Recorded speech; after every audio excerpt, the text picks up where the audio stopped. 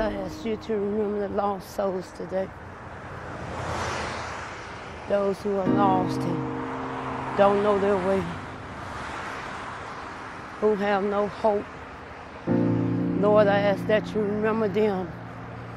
Lord, I ask that you bring them into a right relationship with you. Lord, I ask that you build them up where they are torn down. Lord, somebody's hurting today, and they have lost their way. But God, I know that you are faithful, God.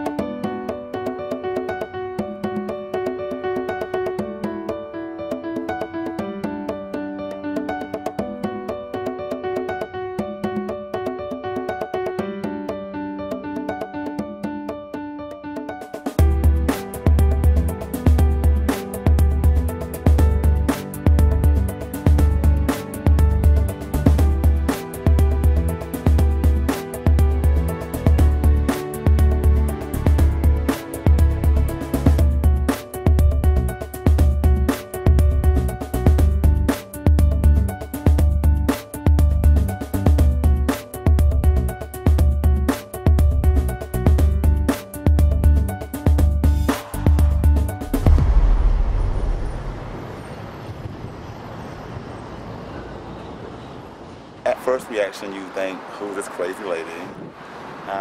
But I guess she's trying to get the word out, you know, about God and saving yourself, repenting and things like that. I really can't judge her. I mean, I don't know. You know, I don't know what she's going through or what she's been through. Holy. Come on, let's worship! Come on and lift your voice! She is loud, and she don't have to be screaming that loud. I mean, that's just being real. I call you righteous! Your name is righteous!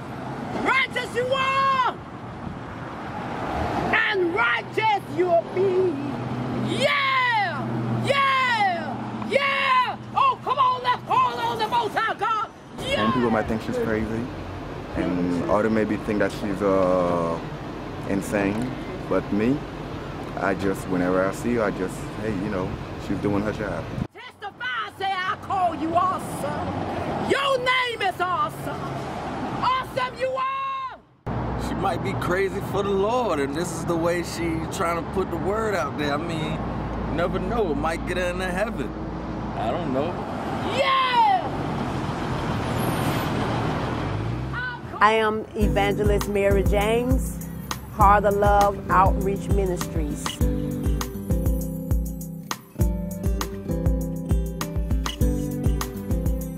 Some days I walk maybe for about two hours and a half, walking and ministering on the streets and talking to people about the Lord. Hey, how you doing? How you doing this morning? Have you invited Jesus into your heart yet? Oh, yes. All right, that's a great thing. God bless you. You have a blessed day now. Hallelujah. It's no time to get tired. We gonna give God glory. I don't care much for it. Who's listening? I'm gonna tell somebody that he's still healing. He's the same yesterday, today, and forever. Yeah! I haven't listened to what she has to say. I think I tend to judge that on my own through my own reading of scriptures and that sort of stuff. It should not be out on the streets because some people just don't believe in that, and you have to respect that. I mean, I believe in God, yes, but everybody else doesn't. There's a reason for church, and there's a house. You can do that with your kids or something. Leave it at home. You got to come in through Jesus Christ, the true and living God. So many people are driving by, and they have their windows closed, and they don't hear it, and not many people are walking by. So you think it's ineffective? Yes, because people going about their business. Nobody have time to listen. God bless! I just don't know how she, you know, holds up to come here and not know whether she's doing any good or not.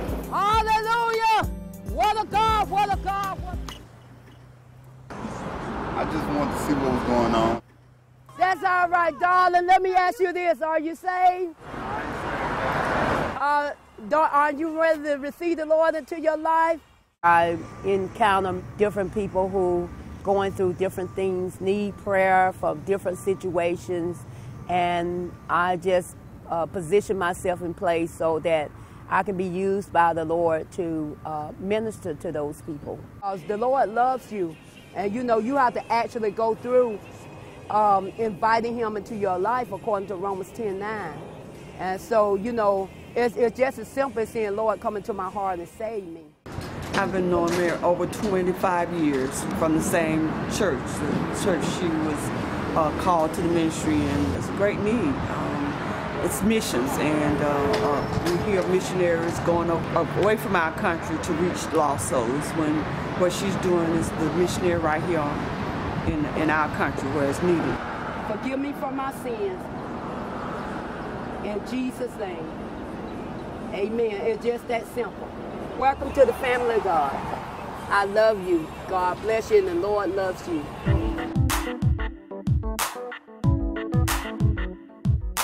I think it's a wonderful thing, they're supposed to spread God's word, and word of mouth is the fastest way to get it around. Everybody else tells their freedom opinion. Of speech is Mine's what I really, freedom of speech. And it's all preach about God is great. Yeah. Any way to get someone to, get saved and walk the right way is ideal to me. I thought she was crazy at first, but she seems to know what she's talking about sometimes. People need to listen to what she has to say. What she's saying is true, and Jesus is coming back.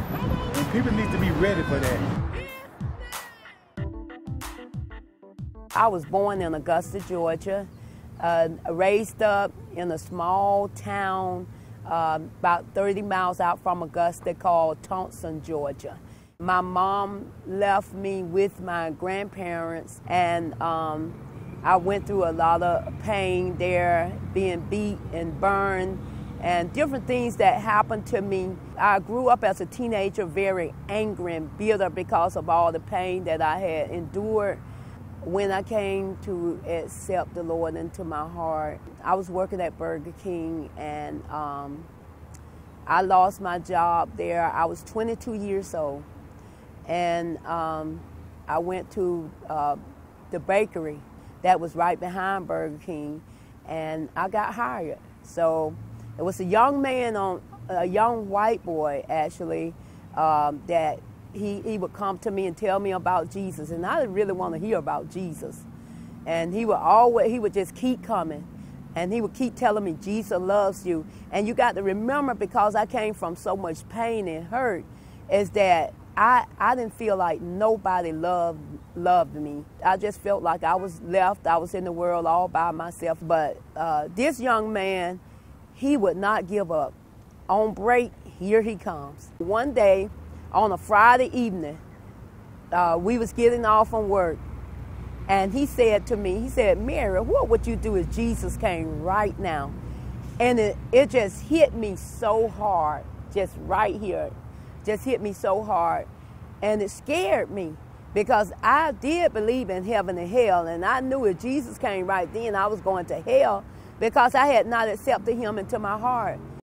And I got down on the floor in my living room at 3 o'clock in the evening, and I invited the Lord to come into my heart. And I went back to work, and I told Donnie, I said, Donnie, I invited Jesus into my heart. And so Donnie took me to church with him. I don't know what the preacher said to this day, but I remember the altar call.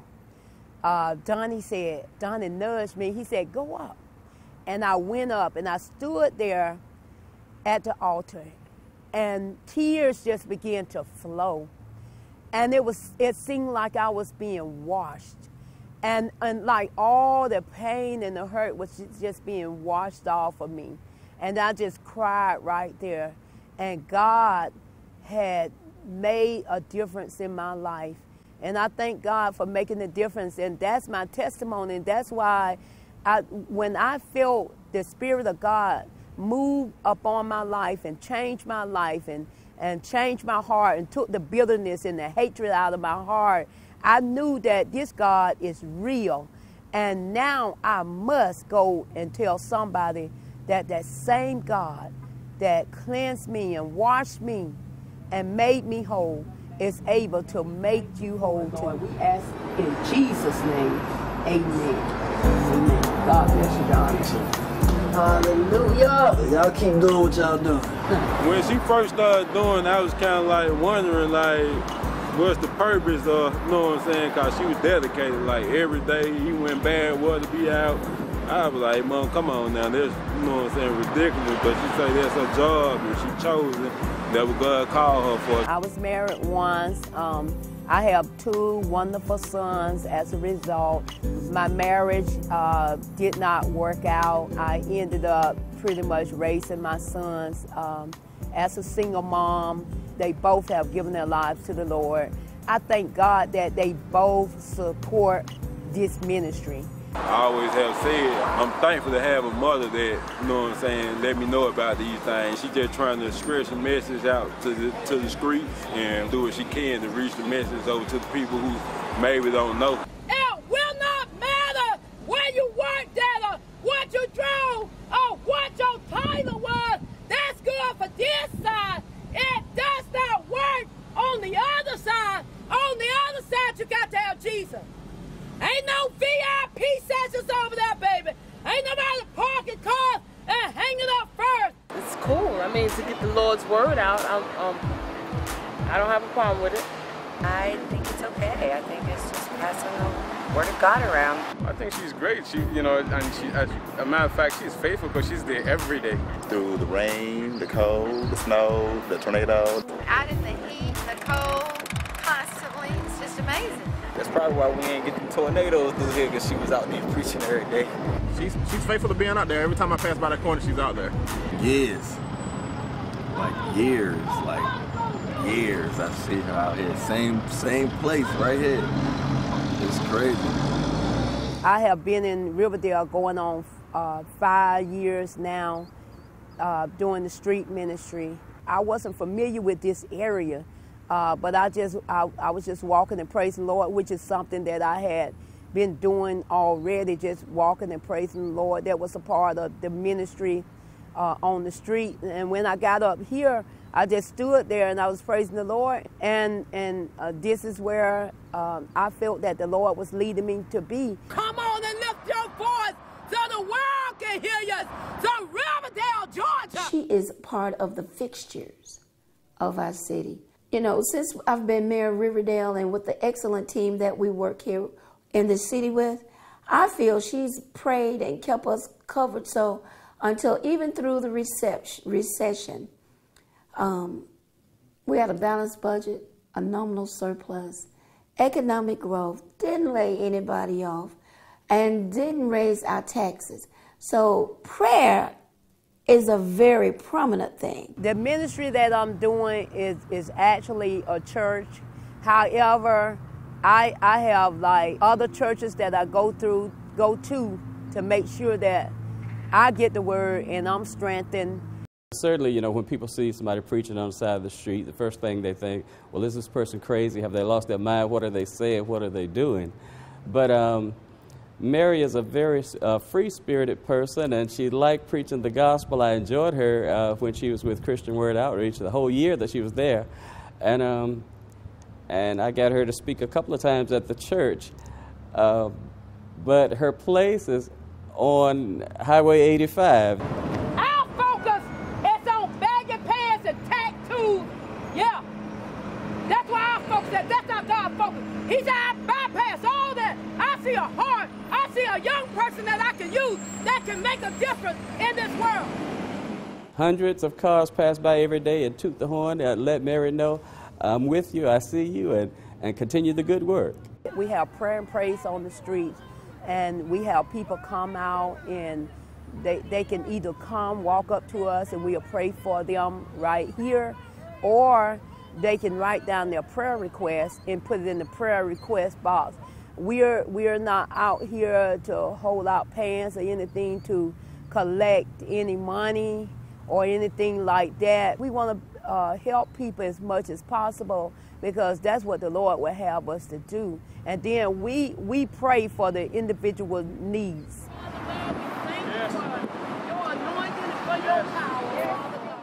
We meet on Fridays at 4 o'clock. We go into the library where we train. I met them through the street ministry, during the street ministry.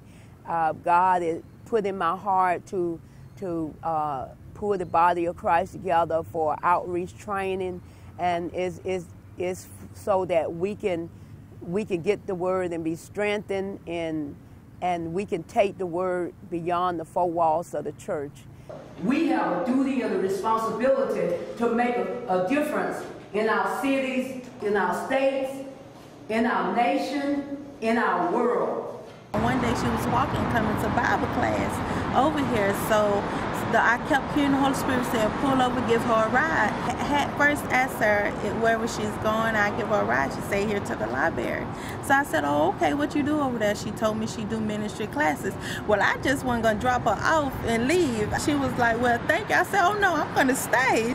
So it being a great impact in my life, because now I get the chance to put my dance ministry out there and with the work of the Lord, and just being able to witness and save soul as well.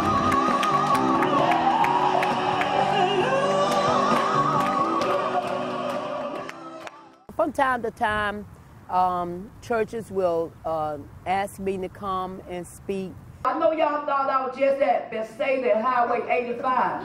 I might be anywhere. You never can tell. College Bar, I might show up anywhere with the Holy Ghost. Hallelujah. That devil can't spot me just at one place. Hallelujah. So many people ask me, well, how do you make it? I mean, do you work? How do you make it? And then I tell them I'm called to a full-time ministry. She should take up a collection plate or something. She out here in this hot sun. Sometimes I've been out here and people didn't even know that I didn't know where I was going to sleep that night when I left the streets. I had no idea where I was going to lay my head, but God knew. And He sent people who are used by God to be a blessing to me. I saw you need any lunch. Well, I haven't gotten anything just yet. They buy me water. They make sure I eat. You know, sometimes they'll come and say, I paid for your food over at the restaurant. All you got to do is go over there and eat. My buddy. God bless you, darling. Good to see you. Good to see you. Baby. I've been doing fine. Amen. Keep up the good work. Thank you for your encouragement. I just thank God for those who He touches their hearts to be a blessing to me while I do His work. She's a nice lady. She's into Jesus, and she's always out here on the corner. We always seen her doing this. She's a blessing. She helps people out when they're in need. Gives us a prayer. And it says prayers with us on the street out here. Keeps the devil away from us. I don't have my own place, and I don't try to figure out where I'm going to sleep, where I'm going to lay my head, where I'm going to eat, what clothes. I don't try to figure none of that out. I left that in God's hand, and God has made sure that my head hit a pillow. And it's an honor and a privilege to do the work of God. On the solid rock, I stand on the ground and sinking. Build on Jesus.